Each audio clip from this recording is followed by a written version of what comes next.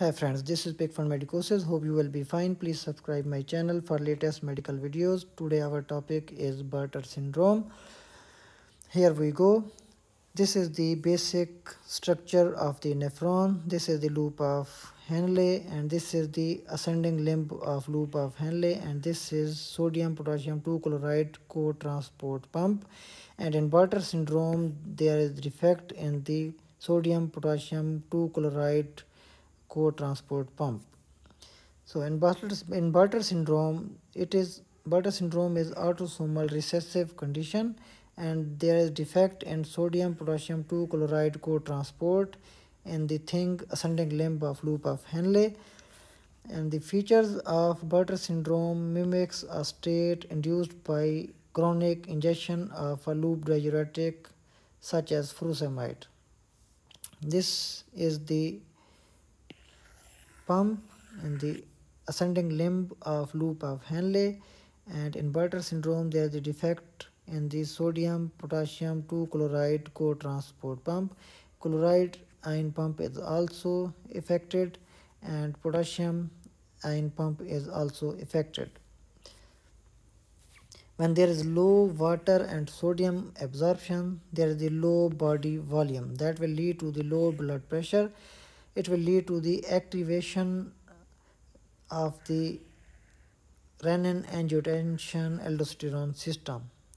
This system will lead to the increased hydrogen ion excretion and increased potassium excretion.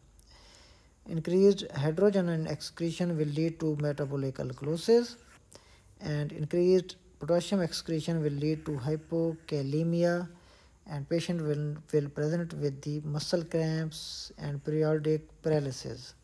There is hypercalciuria in Bartter syndrome and hypocalcemia. There is also some degree of hypomagnesemia. This is the pathophysiology of the Bartter syndrome. Hi, our major sodium and chloride channels are out of order. Also, we are not reabsorbing calcium and magnesium. So, save sodium at any cost. Save sodium, lose potassium or hydrogen ions. I don't care, save it as soon as possible. So, main purpose is to save sodium.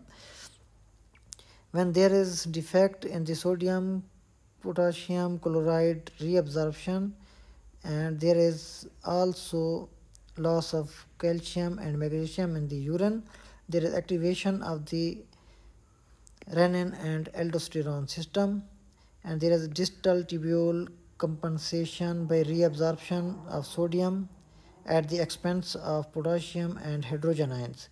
That will lead to the hypokalemia, metabolic alkalosis, hypercalciuria or nephrocalcinosis. So in the urine there will be increased level of potassium, increased level of chloride ions, increased sodium excretion and increased potassium ions. What is the treatment of the Bartter syndrome? Lifelong potassium and magnesium supplements and liberal salt intake. High doses of spironolactone or amiloride to treat hypokalemia, alkalosis and magnesium wasting. NSAIDs such as indomethacin, especially in neonatal Bartter syndrome. ACE inhibitor can also be used. What is the approach to diagnose the Bartter syndrome? First of all, we will check the blood pressure. If blood pressure is low or decreased, then we will check the pH. And if there is metabolic alkalosis, we will check the urinary calcium. If it is increased, then it is the diagnosis of Bartter syndrome. Thanks for watching. Please subscribe my channel for latest WHO guidelines, for latest FDA approvals, for latest medical updates, and for colorful mnemonics. Thanks for watching.